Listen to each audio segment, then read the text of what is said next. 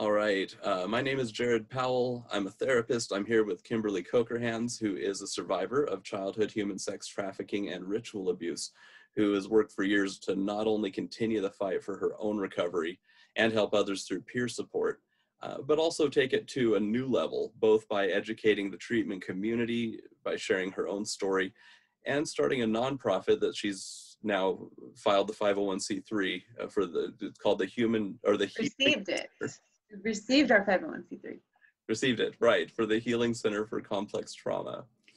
And so if I understand right, Kimberli, this organization you're working to build, it's going to directly provide better help for people that are often judged, misunderstood, and not given adequately flexible and impactful therapy when they really need it most.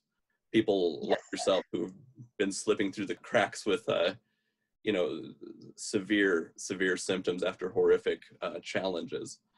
And so I was hoping that this conversation could help educate both clinicians and doctors, professional case managers that are kind of out there doing the work, and also the caregivers, the people in the community who are the friends and the neighbors of those who've survived these things, to just add just a little more information about some of the understanding that you've gained, some of the gaps you're trying to bridge. Is that okay with you?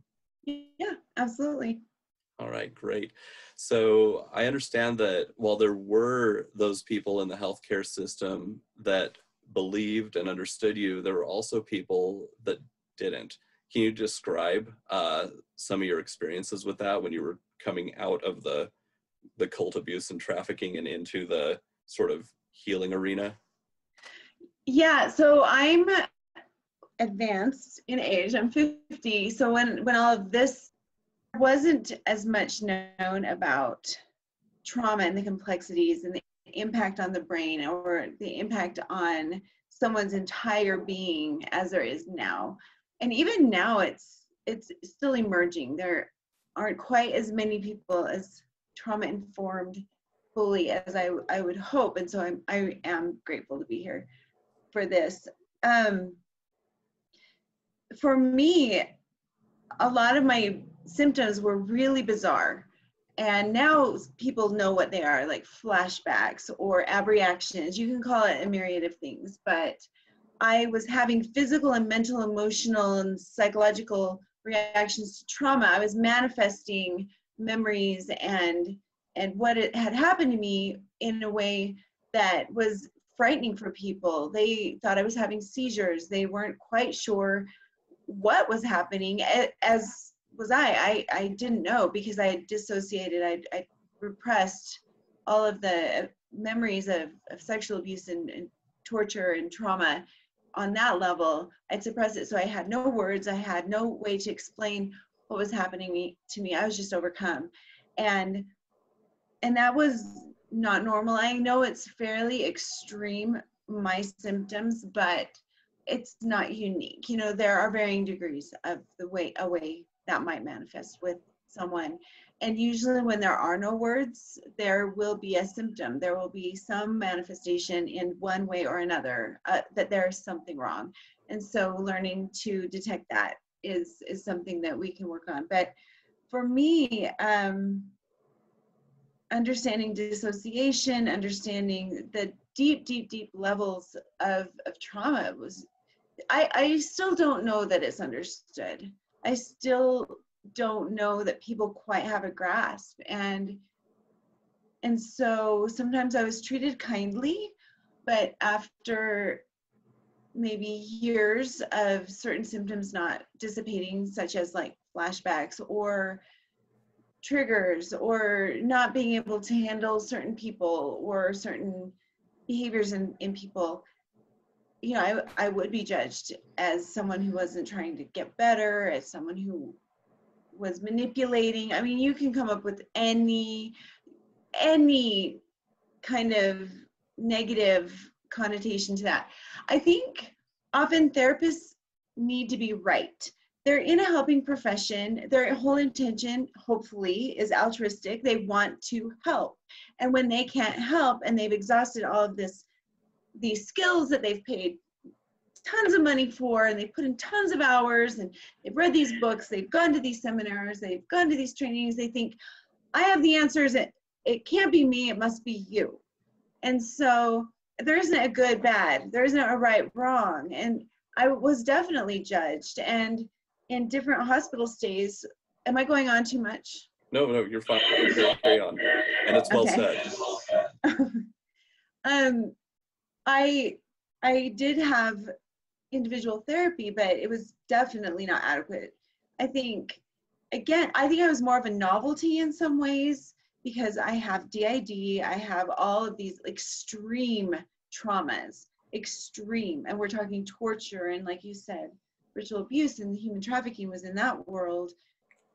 I think I was more interesting than a human in some ways.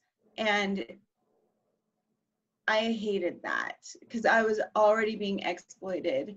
And so now I was being exploited by caregivers who were just, oh my gosh, I have someone who's multiple, oh my gosh, you know, and more voyeuristic in some ways rather than helpful.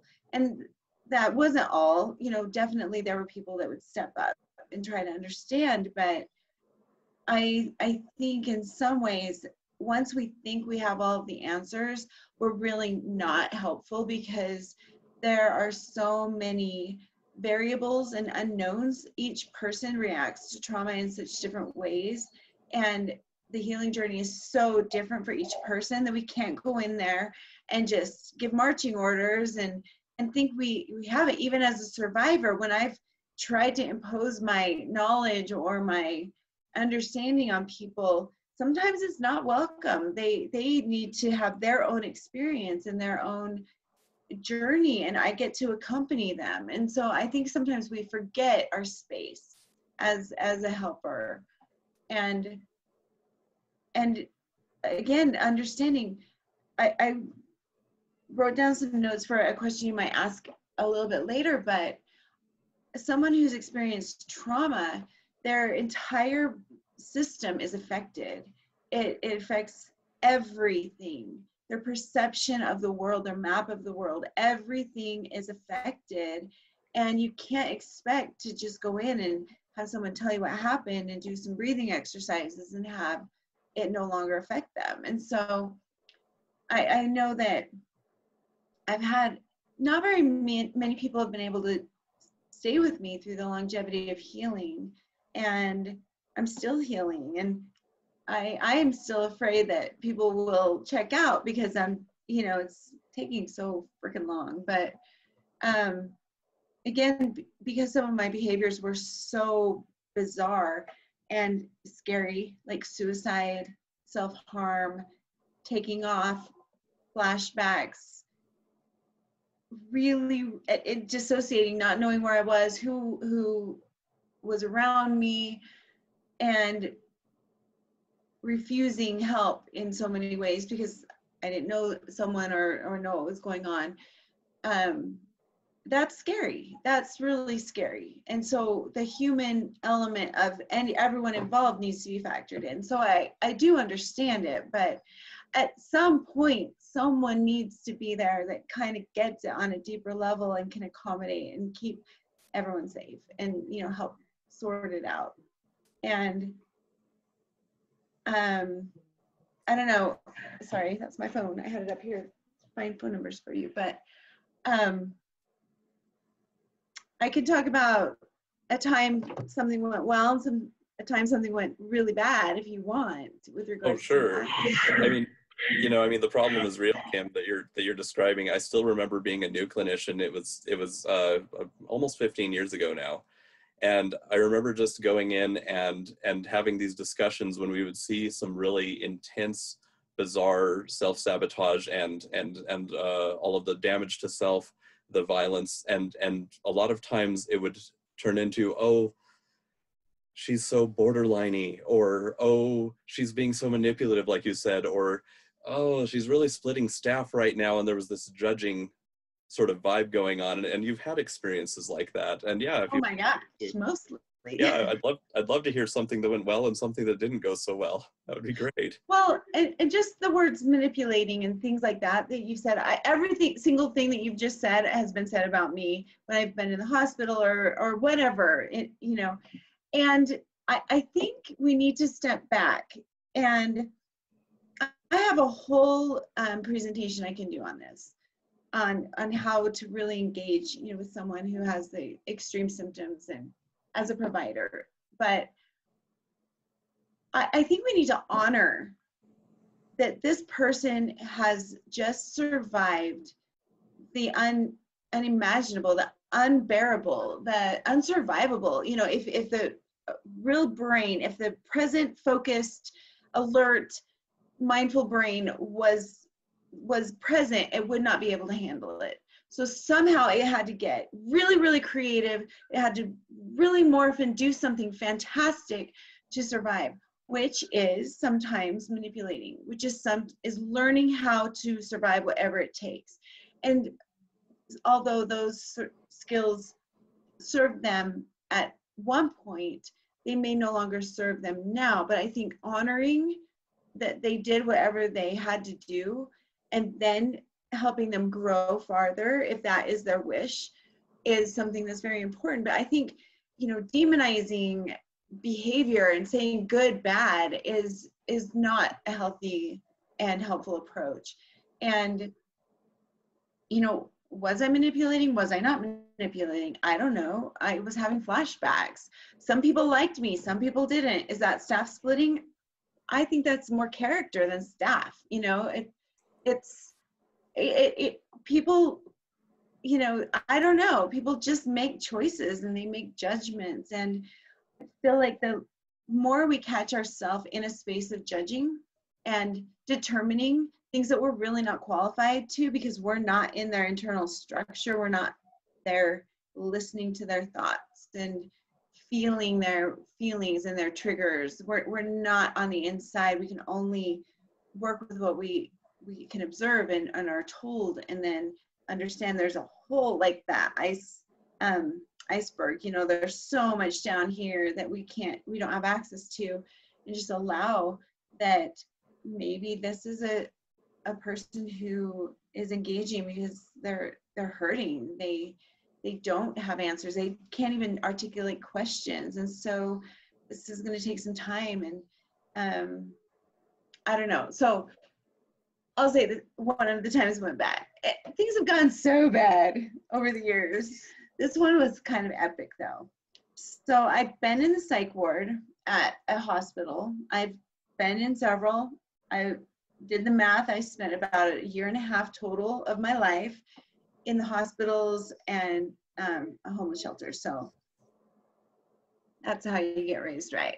But and that's just because of being suicidal or having so many flashbacks. I wasn't able to function and self-harm. So all of the things that you can think of, that's what was going on. And I had gotten out, and I wasn't one to ask for help because I didn't want to be labeled as manipulative, because I knew I often didn't respond because I'm multiple or DID. My parts would come and go so fast that, I don't know, it was rough. But I was cutting. This was when I was 20, I want to say 21, maybe 22. So it's been a while. And I called the crisis line of the hospital that I just left. And they were talking to me, and then I'm like, no, never mind. You know, and I'm one of those, if I decide to do something, I'm going to do it. It's on me. It's not on anyone else. I'm going to cut you off. I'll take care of myself, which is good and bad. But they had recognized my name, my voice, because I'd been there. And so they sent paramedics, and they tracked me down. They found me. And my roommates didn't know what was going on. They answered the door, and they asked for me, and I just freaked out and ran. And they tackled me, and I just went into flashbacks. They hauled me off in the ambulance to the hospital, where I proceeded to have more flashbacks in the ER. I mean, I'm in freaking trauma. I am having a trauma response, and I've now been apprehended, hauled into an ER. So trauma on top of trauma. And I was on the hospital bed and I continued to have a flashback. And when I finally came out, and I don't know how long it was, I don't know, they sometimes would last a while. The nurse said, well, if you're done with theatrics, we can proceed to examine you. I'm like, we're done. All right. You know, I'm like, I'm leaving. And she said, well, you have to sign this. So I signed it and just walked my butt home. But it was, oh my gosh, that's already humiliating. Everyone is seeing. It's terrifying. It's scary. I can't stop it. I can't do much about it. And then the help is labeling and accusing and not helpful. I've been, you know, in those situations tied down because I don't know why that is a response to a flashback. I don't think people knew what they were. And sometimes I would hurt myself, but not always. And, you know, it's terrifying. Healing from trauma is as traumatic as the trauma in a lot of cases. So really, I mean, speak of, like, this is the exact opposite of the honoring that's really needed. The good examples were the folks that recognized, you know, she's living in a dark world. You know, the gates are broken open and she's still in there, you know, and it's like she doesn't know that she can actually get out, you know, and on some level, some part of her doesn't think that she's free, you know, or maybe multiple parts don't think that she's free. Right. Oh, gosh. And yes. And multiple parts. That's, yeah, we've had wonderful conversations, and honestly, as I've seen this phenomenon here and there, you know, with the really acute cases and sometimes the confusing violence and the confusing rage, then coupled with this person looking so on top of it, sometimes overly submissive, but sometimes super compliant, sometimes super smart. You see their intelligence, their creativity, their capability, their talent.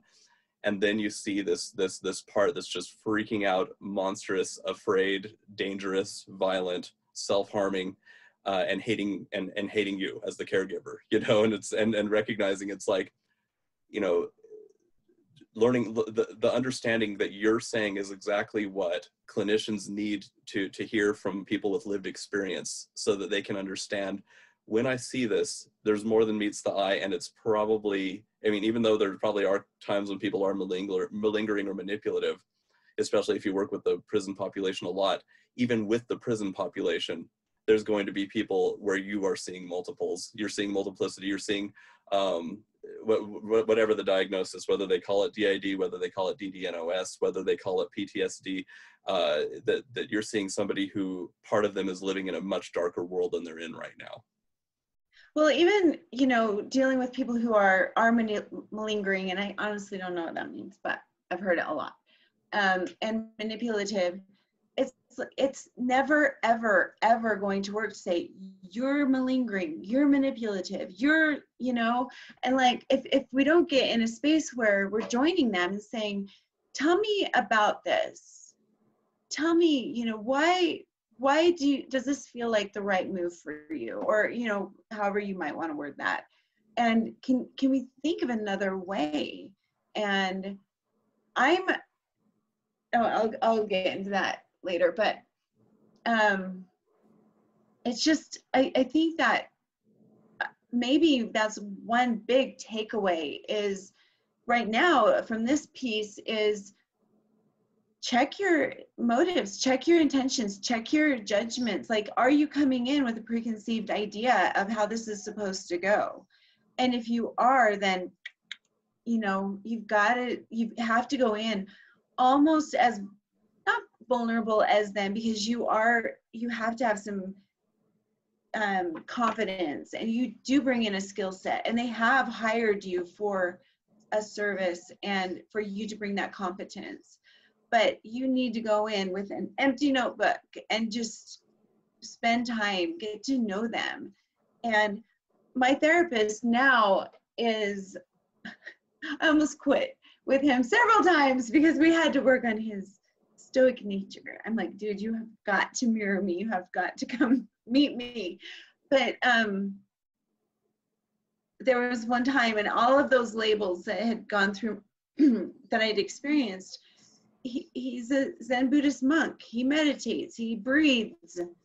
You can't often, generally, meditate and breathe if you have extreme trauma. It's just, there are ways to do such things, but sitting still and being quiet in your own head is not helpful generally. And so he kept trying, you know, to help me, and I'm like, that won't work, that won't work, that won't work, that won't work, that won't work. And I'm engaged in my healing. I am engaged. I am proactive. I'm not just sitting there on a couch spending my time and money. I'm engaged. I have mission. I have things to do. I have life to live. I'm engaged in this. But I know what is going to set me off. I know what is not going to be good for me. And so we had some rocky years. But one time I was like, am I just oppositional? Am I just, you know, being resistant, or whatever the words are that someone might be labeled? And he said, no, you're tenacious. And if I can't defend it, I shouldn't teach it.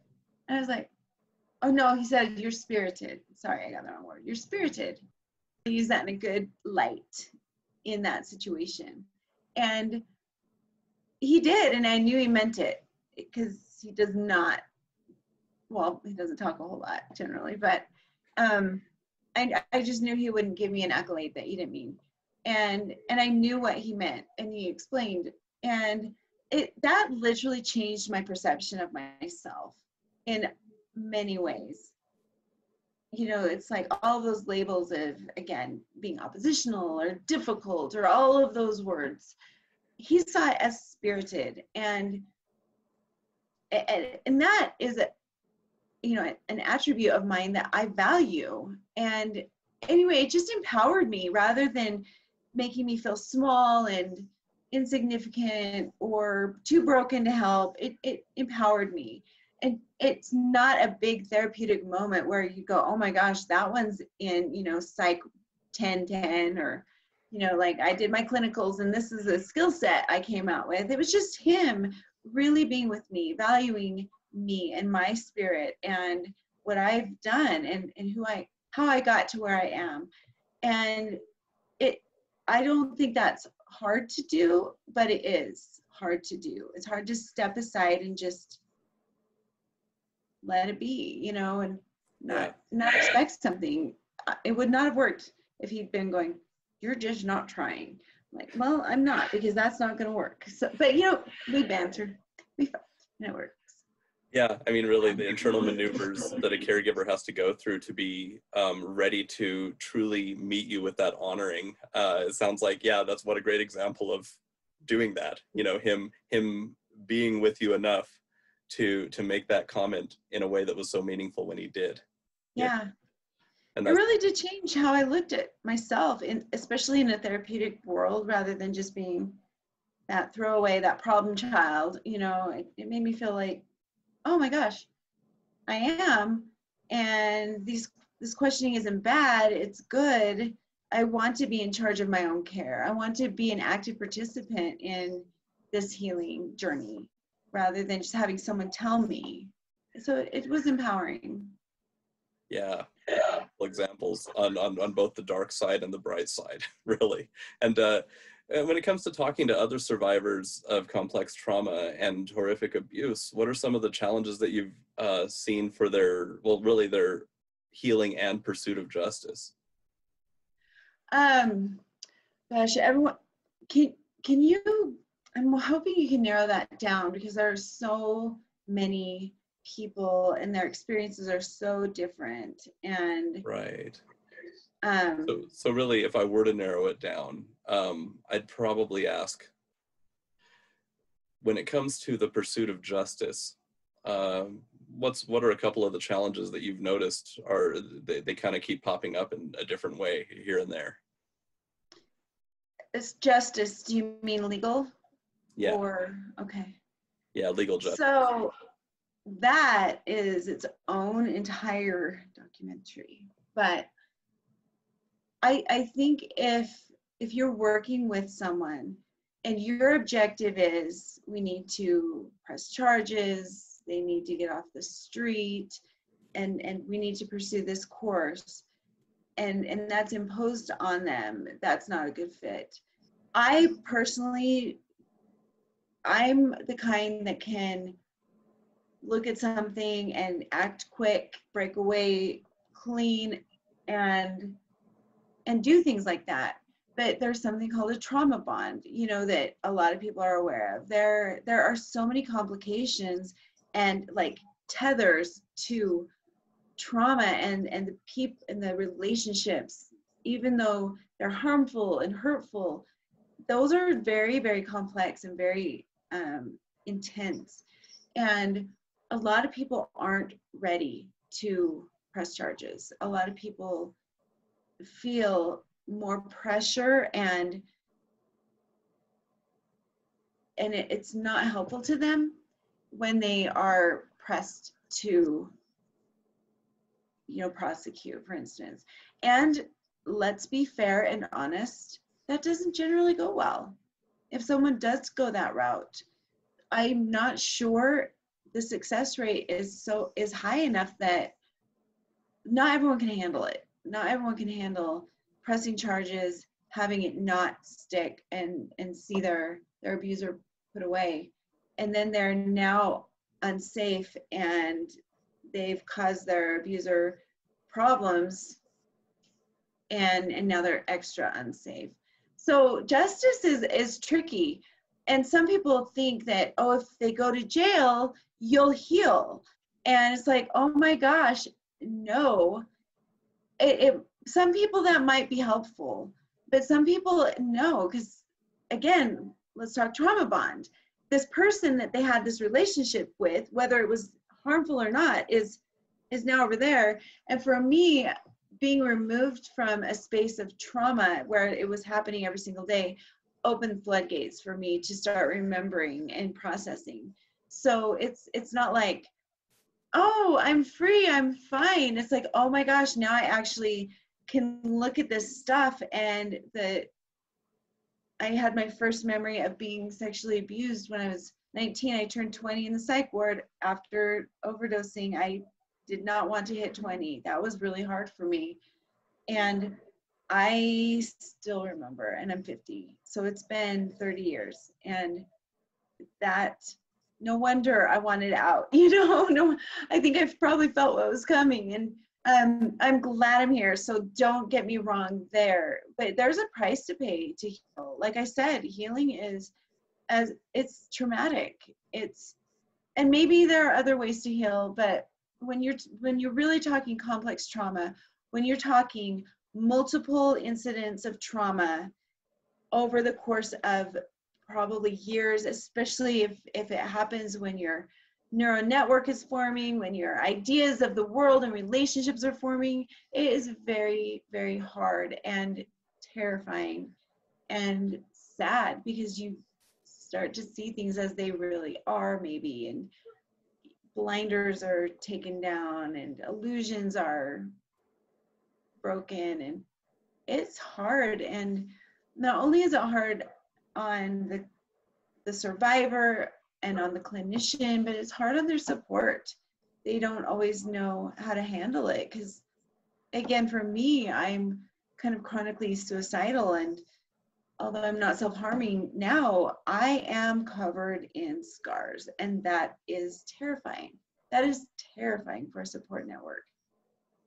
And they learn to talk about suicide kind of like going to get lunch, you know, and like, well, how bad is this? Do I need to call in for help, or are we going to work through this? You know, or do you just need to talk? You know, it's hard to navigate. It is. So I would give that to you. Yeah, and really, I think that if I'm making this connection correctly, it really seems to and on the justice side as well as on the healing side, it absolutely requires an honoring understanding, an appreciation of, this is where this particular person is at, this is what she needs, you know, and right now she needs healing before she's even ready to look at justice. She's got trauma bonds that are so deeply knotted and tied up with the loyalties and the love and the sort of Stockholm type, it's more than just a single incident or a single captivity. It's developmental, it's deep, and it's early as it was when people are developing the neural networks, the most important ones, their views of the world. And so yeah, it seems like there's definitely this connection with, when it comes to pursuit of justice, honor them, meet them where they are at, meet her where she needs to be met or where he needs to be met. Sorry, I zipped out for a minute there. You did. We've had a little bit of that. So yeah, it's so important to, okay, so there is duty to report. And if you're working with a child or of trauma of a child, like, you have to report that. Absolutely. And so that's a different case than maybe an adult who's telling you about what has happened. So I actually have zero tolerance, and I probably need to work on this if, when I work with people, of tolerating brutality to children. And so I will report as I should, as I'm legally mandated to do, but every person is citizen, friend, parent, whatever, we're mandated to report. And so that is an understanding that not everyone has. And so, but that is different than the pursuit of justice, or, trying to prosecute later. And in most cases, not all, but most, if a juvenile or if a child, if their abuser is taken into custody, most prosecutors will try to do everything they can to take their testimony, record it, and the system isn't great.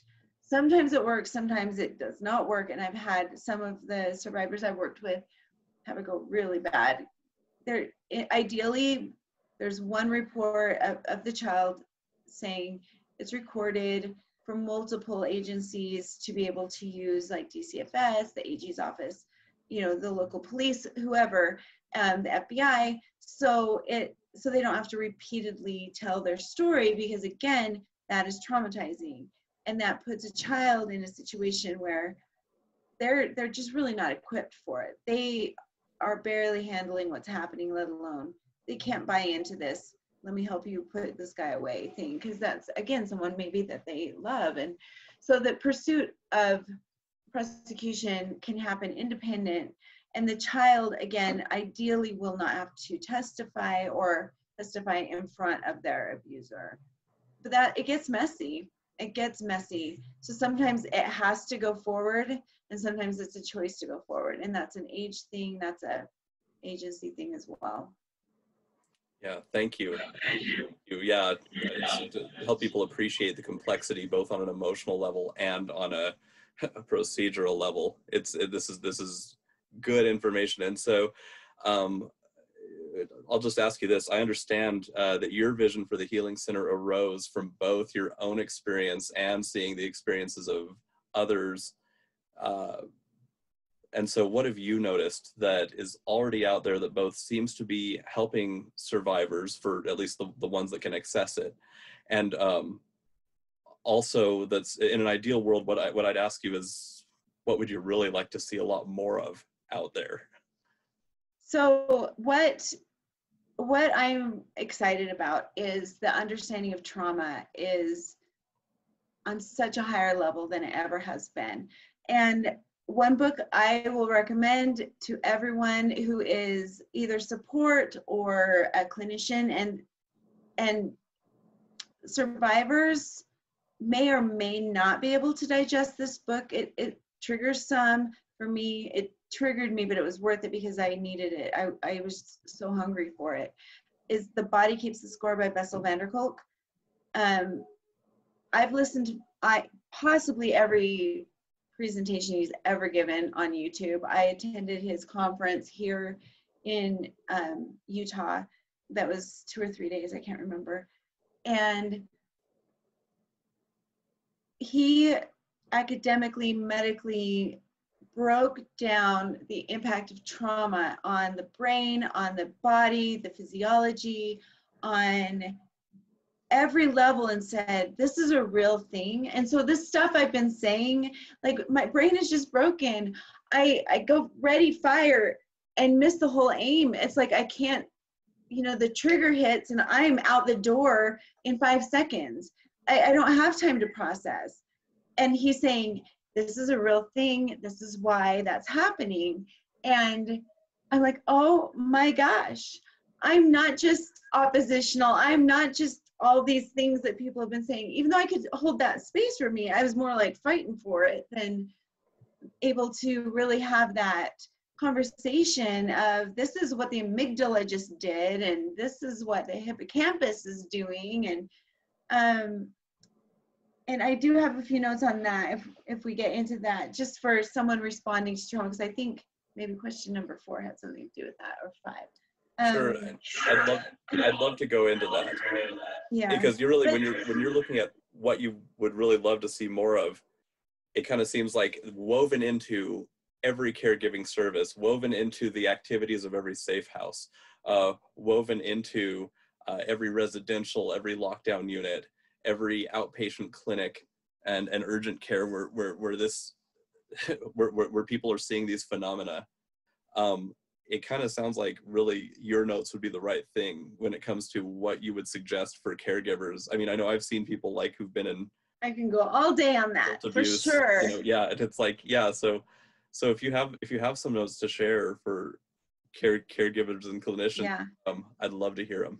I think we need to do another Zoom and just go through my presentation, because yeah, oh, we should. I feel like we should, honestly, we should do another one and go through your presentation. And because yeah, the more good information out there from people who have survived and from people who have this lived experience is utterly valuable, because how great would it be for somebody who's finding their body shaking and convulsing with when they finally feel peace, who want to run, scream, and hide when they're finally feeling safe, who are having massive upheavals and hot flashes and vomiting, and, you know, I mean, it's and then these urges where they need to change how they feel and cut themselves. How great would it be to have caregivers who don't just jump all over them and try to restrain them and try to get them chemically, you know, give them the happy shot and restrain, you know, chemical restraint, physical restraint, tie them down, they're shaking, we can't have them shaking. People who can actually be there with them and honor it. I mean, this is the kind of... That was my experience until I went to St. Mark's, and that's where I had my best experience. But back to your question, just so we don't totally abandon it, is I feel like the awareness is rising, and there are people who are becoming much more skilled. So they are learning, they're going to workshops, they're taking courses in EMDR, and, you know, and understanding the connection between, you work a lot with addiction and trauma, and, you know, so people are really pursuing the education and understanding it. And so now the complex trauma issue isn't so weird or unknown, like people are acknowledging it, that it really is something. So I think Bessel van der Kolk and all of the colleagues whose research he put together in this book, and he cites them. So if you like someone's work, you can go and study them further. So it was life-changing for me. And it made me feel like, okay, I need to pursue this as far as understanding it more, because it is intriguing. It's, again, life, it's my personal life I'm reading on these pages, but also, you know, being that kind of liaison between trauma and treatment. I could talk about that again in a minute, but what there isn't out there, and why we're creating the Healing Center, why this group got together. I, as a survivor, as someone who'd been in multiple hospitals, who had seen multiple therapists, was really, when I left the last hospital, we looked all over the country to find someone or an agency or a hospital, anything that would work with someone like me who had dissociation, who had flashbacks, self-harm, eating disorder, all of these things. I have not gone down the road of addiction as far as like chemical addiction. So thankfully I had that, but there was literally nothing. There were agencies that worked with dissociation, but you know, I wasn't functioning. I was having flashbacks 24/7. I needed a place that wasn't a psych ward where my room is next to a pedophile or someone who's screaming, I'm going to kill you, or go cut yourself. You know, that's not a really safe environment for trauma. Maybe it keeps you alive, and that is the basic, you know, premise of a 3-day hospital stay, is to get you out of the crisis, stabilize you. But it just, with someone with profound trauma, it's traumatizing. And so as we looked, there just really was nothing. And so it's been 5 years now.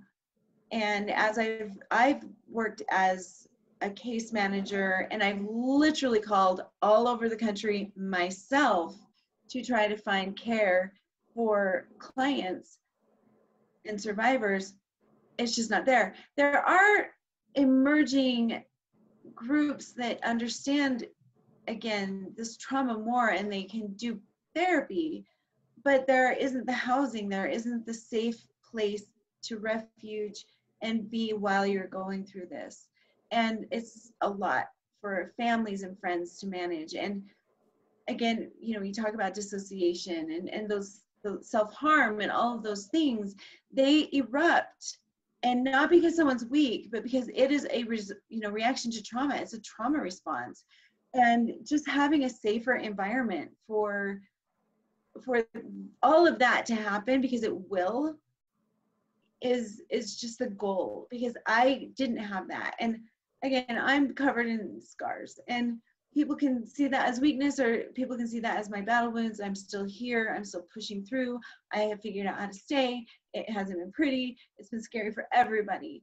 And my colleagues who are working with me on this in year one have, in their own practice, in their own work, seen all the holes and the inability to find safe, adequate care for their clients, their survivors, their patients, you know, whether it's doctors or social workers or therapists. Sorry, she's so sweet. I love her. She always has to be in my business, though. And losing people to, because I am tenacious, I am spirited, I am those things, I keep pressing and fighting through. But I know that isn't, there's a limit to what people can really handle. And even me, with all of my calling, all of my advocacy and my intention, I still hit very dark places where suicide feels and sounds just rational and reasonable and like the best option. And although I have a support that I can work through that with, and I have my own self that is fiercely fighting that, I still go there in my head. And so we have to have places and people who can manage that and help us. And it's just the safety of having people around that get it, that aren't having to work through their own issues and their own ideas of trauma, or their own ideas of what the resiliency of a soul should look like. You know, kind of a team that really has the same value system. And so again, people are emerging, they're learning how to work, but there just aren't the places that are safe to do so yet established. And like my therapist, we've been winging it for 5 years. Has it been 5 years? 5 years. You know, we figured out how to make it work, but it's been hard. I've spent a lot of time alone in his office, you know, when he had to leave, and it would have been great if someone were there to help me, you know, finish coming out of a flashback. Or help orient me and just be. So we are creating this, and it will be best practices, but very, very survivor-led, very survivor-informed. One of the things I have felt most empowered by is my therapist honoring my intelligence and honoring my own pursuits and goals. And my version and vision of healing is going to be different than someone else's. I have an idea of where I want to end up, and that may not be someone else's. And so letting them, giving them their God-given gift of their own voice to state what they need and want. And sometimes they don't know. And that's when you're maybe able to come in and say, well, here's the menu. Here are the options. What of this sounds best? And then when someone is really not okay, they're really in a dangerous place, I am an advocate for that quick hospital stay. And that's eventually we want to have the ability to handle that acuity level with the healing center, because it is a minute sometimes between I'm okay and I'm grabbing something that's lethal and I'm gone. For me anyway, especially with the dissociation and the DID, it can just be seconds and I am out of here, or I am hurting myself, and so just being able to manage the varying degrees of wherever someone is in their healing journey, and do it safely, do it competently, do it kindly, in a very just respectful way, and knowing there are times when it needs to be more intense, just to keep them and yourself safe. So it's complicated. I won't even pretend it's not, which is why we've been working on this for 2.5 years, and we're still working on it, but we're getting closer. We have the ideas, we know what we want. We just need to get some money, like a lot, and start building it. Yeah. But that's the idea, is to be able to manage all the levels of care needed at any given moment, knowing it changes.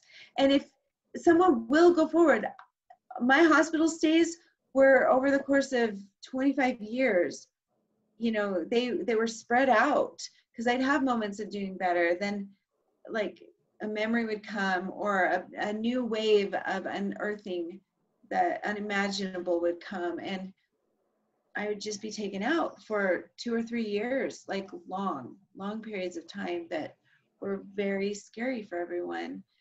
And so the idea is just have that continuity of care, of people who know you, who aren't going to, so what are you getting out of this by relapsing? So what's your objective? What do you really want or need?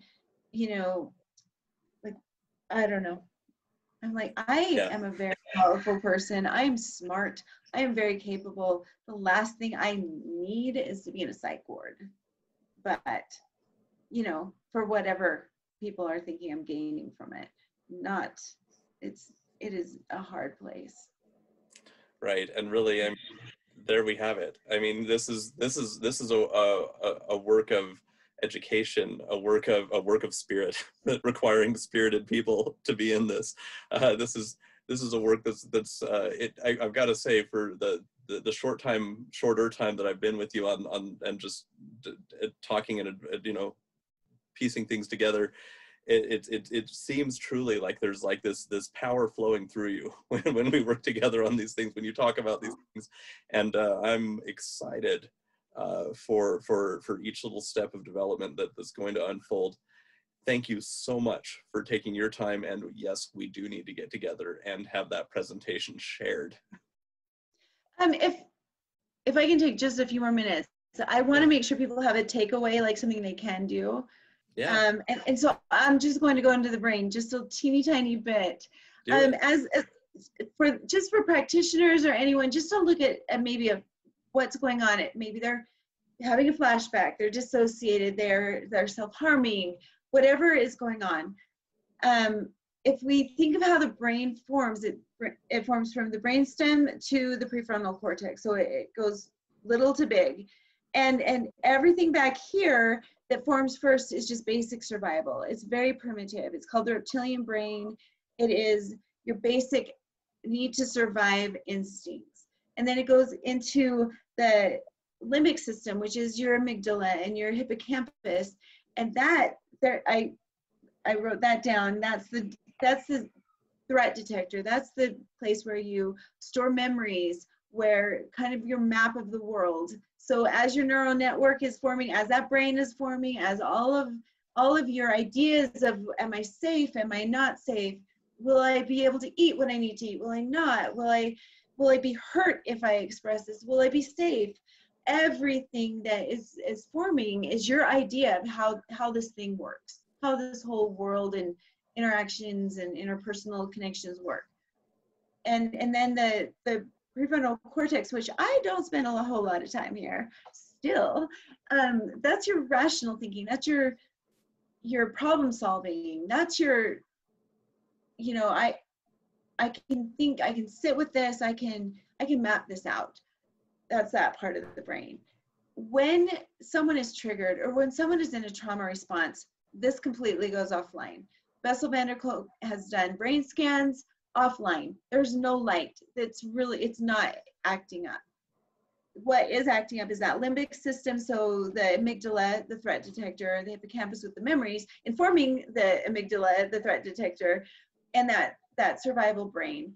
And so if you can at least look at this person and see someone who is not in a rational state of mind, so you telling them or reasoning with them isn't going to work. It's just not. And so helping them orient. So safety, they want safety, you want safety. So realizing you both have the same objective right now is safety. Then you just go really a lot more simple. Hey, do you know where you are? Let me just tell you who I am. You're safe. And they may or may not respond, you know, quickly. But if you are just trying to rationalize with them, I'm sorry, you just might as well be in outer space talking to the moon, because it's not going to register. And so Bessel van der Kolk will, he really stresses working from the back forward, help them feel safe, spend as much time as it takes. If they are acting out, you might need to judge that. And is this something that a Band-Aid will fix, or do we need extra help? You know, that's something that you have to judge. And don't compromise their safety or your safety. You know, make a wise decision. But it's just incredibly important to just kind of meet them where they are. Don't expect something of them that they're not capable of. If they're, again, just really in a reactive state, just be with them, you know, get down on their level. A presence is much more impactful than lots of words, you know. And telling someone to breathe isn't going to work, but sometimes maybe breathing so they can kind of hear and feel it, that sometimes works. So just kind of finding little tricky ways to get into that system to kind of help it slow down, help it calm, help it orient to here and now. And once that prefrontal cortex comes back online, once they can actually hear and process what you're saying, then they can start responding to some of your, you know, suggestions and directions. And be honest, like if you don't know what to do, say it. People can detect bullshit fast. And especially survivors, they've learned how to read people. They know if you're scared, and you can even say, I'm scared, I don't know what to do, but I'll help you, we'll figure it out. I will make the phone calls to find answers. I will do the research. You know, we'll figure this out. So own what you do and don't know. Don't act scared. I mean, even if you are, you can be, but like, you're there as their help. So be in that space, like own that space for yourself and just say, I really don't know. you know, I am scared, but because I care about you, but we'll figure it out. So it's just honesty and transparency is just really important. And then just simplifying and going from there. Yeah. I don't know. I want people to have something that they can take away and use. So that's why. I mean, because the inner conflict that arises for the caregiver, I mean, just having been the caregiver, I really appreciate that, because to be able to admit, hey, you know, look, I'm actually scared and don't know what to do, but then hold to that belief that I know that this can get better. I know that there's a way to help this person. I just don't know what it is yet. And then just being able to exude the confidence, you know, that this can work out, while acknowledging, yeah, I'm actually kind of scared. I don't know what to do exactly with this, but I'm here for you. I mean, what a useful thing to know. But I'm not going anywhere. You know, I'm here. Yeah. We'll figure this out. I probably have said I don't know what to do more times than I've said I do know what to do, because again, we're dealing with very fragile things and lives that they're incredibly strong and resilient, but they're in a fragile space, and finding the right thing and taking time to do that is way better than just throwing some fast logical solution that isn't going to be a good one to someone. So I've had to do that a lot, and sometimes you're left with all bad choices, all of them. They're all really hard, but inviting them into that space where, okay, this is really all we have right now. Help me decide what you want to do in with these options. They have to have voice and choice. They just have to. Being in trauma, being trafficked, being tortured, having memories stripped and your will taken, if they don't have a voice now in their healing, when will they? They have to have it. And so it's their God-given voice, so honor it. And maybe they don't want to respond to you right now or ever, and that is their choice. And then again, with regards to children, you do have to report, and if you know someone is suicidal, and that is a scary thing, you have to act. That's when I feel like choice is no longer theirs. And I'm very clear with people I work with. I'm like, I'm going to go with you. I'm going to, work with you, and you have voice. Again, you have choice. But if you are suicidal, I will act. And so they know straight off the bat. This one is where you may not get to choose my response, but please be honest with me, because I'm here for you. Thank you. Thank you so much, Kim. Looking forward to further work and further things to present. Yeah. So for your audience, and you can put this in written form, if you are working with someone or a friend of someone who is a human trafficking survivor, the National Suicide Prevention Hotline is 1-800-273-8255. That's the Polaris project. They're connected to every state, to the AG's office, or they will connect wherever this is viewed, you to the appropriate help. And there's a text line, and this is a crisis text line. It's a good one, 741-741. So if you're a survivor, if you're dealing with trauma, 741-741. It's anonymous. No one is going to come after you. If you're scaring them, but if you need help, they will probably try to get you further help. And then, the National Suicide Prevention Hotline is 1-800-273-8255. I have a lot. The National Trafficking Hotline, is 1-888-373-7888. And if you want to educate yourself on human trafficking and trauma, there's the Polaris Project. Operation Underground Railroad has education. American Foundation for Suicide Prevention has mental health help. NAMI.org has, again, mental health and suicide prevention help. And the organization, the Healing Center for Complex Trauma, that website the Healing Center for Complex Trauma.org. If you want to say what we're doing, it's very minimal right now, our website, but we're working on it. And Operation Underground Railroad is our.org. So, ourrescue.org, sorry. I type it in, I don't say it out loud very often. The thumb has memory, but I don't know, you just, and don't feel bad about calling. And if you're a support and you are, you don't have to be a survivor to access these. And so you can call and get advice on any of these lines for what to do.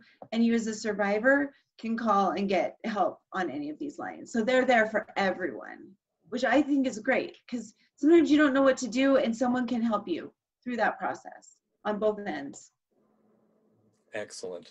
So much for sharing those. Thanks for having me.